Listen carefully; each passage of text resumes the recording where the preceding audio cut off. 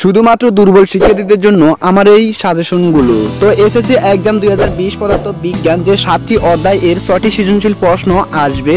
So বন্ধুরা কেমন আছেন? আশা করি অনেক বেশি ভালো আছেন। যেহেতু সামনে পরীক্ষাটি শুরু হতে যাচ্ছে, এসএসসি শিক্ষার্থীদের উদ্দেশ্যে বলতেছি, পদার্থ বিজ্ঞান যে 7টি অধ্যায়ে আমি আপনাদেরকে যেই অধ্যায়গুলো দেখাবো সেই অধ্যায়গুলো পড়লে আপনাদের 6টি সৃজনশীল কিংবা 7টি সৃজনশীল কমন আসতে পারে।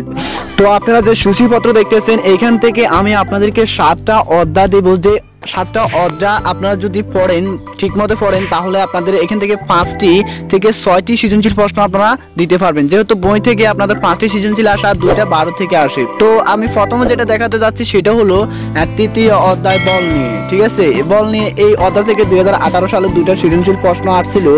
তাই আমি আপনাদেরকে প্রথমে এই অধ্যায়টা দেখালাম। এই অধ্যায় থেকে প্রত্যেকটা বছরই আপনাদের সৃজনশীল প্রশ্ন আসে। এই অধ্যায় থেকে আপনাদের 7টি থেকে 1টি পড়ে যাবে। ঠিক আছে, তো এই অধ্যায়টা আপনারা ভালোভাবে পড়বেন।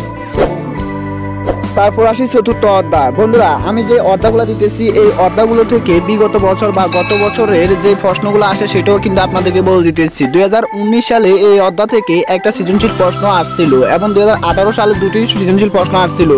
এখন 2020 সালে কয়টি আসে তা আমি শিওর বলতে পারবো না, তবু আপনারা এই অধ্যায়টা পড়ুন। আমি গুরুত্বপূর্ণ অধ্যায়গুলো নিয়ে শুধু আপনাদের মাঝে হাজির করতেছি। এই অধ্যায়টা আপনারা ভালোভাবে পড়ে ফেলুন। তারপর যে অধ্যায়টা পড়বেন সেটা হলো ষষ্ঠ অধ্যায়, বস্তুর উপর তাপের প্রভাব। ঠিক আছে, এই অধ্যায়টা আপনারা ভালোভাবে পড়বেন। বস্তুর উপর তাপের প্রভাব এই অধ্যায় থেকে আপনাদের একটা সৃজনশীল বাধ্যতামূলক প্রতি বছরই থাকে, কিন্তু বাধ্যতামূলক বলতে পারবো না, যেহেতু আসে সবসময়। তারপরে যেটা বলবো সেটা হলো অষ্টম অধ্যায়, আলোর প্রতিফলন। ঠিক আছে, আলোর প্রতিফলন এই অধ্যায়টাও আপনারা ফুললি শেষ করে ফেলবেন, কারণ এই অধ্যায় থেকে আপনাদের 2017 থেকে কোনো সৃজনশীল প্রশ্ন আসেনি, 2018-তে আসেনি, 2019 সালে একটা সৃজনশীল আসছিল, কিন্তু এই বছর আসার সম্ভাবনা বেশি। তারপর যেটা বলবো সেটা হলো নবম অধ্যায়, আলোর প্রতিসরণ। আলোর প্রতিসরণ এই অধ্যায় থেকে আপনারা সম্পূর্ণ শেষ করে ফেলবেন, কারণ এই অধ্যায় থেকে প্রত্যেকটা বছর একটা সৃজনশীল প্রশ্ন আপনাদের পরীক্ষায়, এসএসসি পরীক্ষায় এসে থাকে। তারপর আমি আপনাদেরকে বলবো যে এই অধ্যায় যদি শেষ করতে পারেন তবে ইনশাআল্লাহ এখান থেকে এমসিকিউ এবং প্রশ্নগুলো আপনারা খুব সুন্দরভাবে উত্তর দিতে পারবেন, একটু বুঝে বুঝে পড়বেন। তারপর আমি যেটা বলবো সেটা হলো দশম অধ্যায়, স্থির বিদ্যুৎ। স্থির বিদ্যুৎ থেকে আপনারা যেটা বলতে চাচ্ছি সেটা হলো 2018 সালে একটা প্রশ্ন আসছিল, তাই এই বছর আসার সম্ভাবনা বেশি, 19 সালে কিন্তু আসে নাই।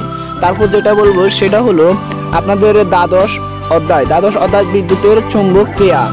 বিদ্যুতের চৌম্বক ক্রিয়া এখান থেকে আপনাদের 2019 সালে কোনো প্রশ্ন আসে নাই, 2018 সালে একটা আসছিল, কিন্তু 2020 সালে এখন আসতে পারে, সম্ভাবনা আসছে, তো পড়বেন।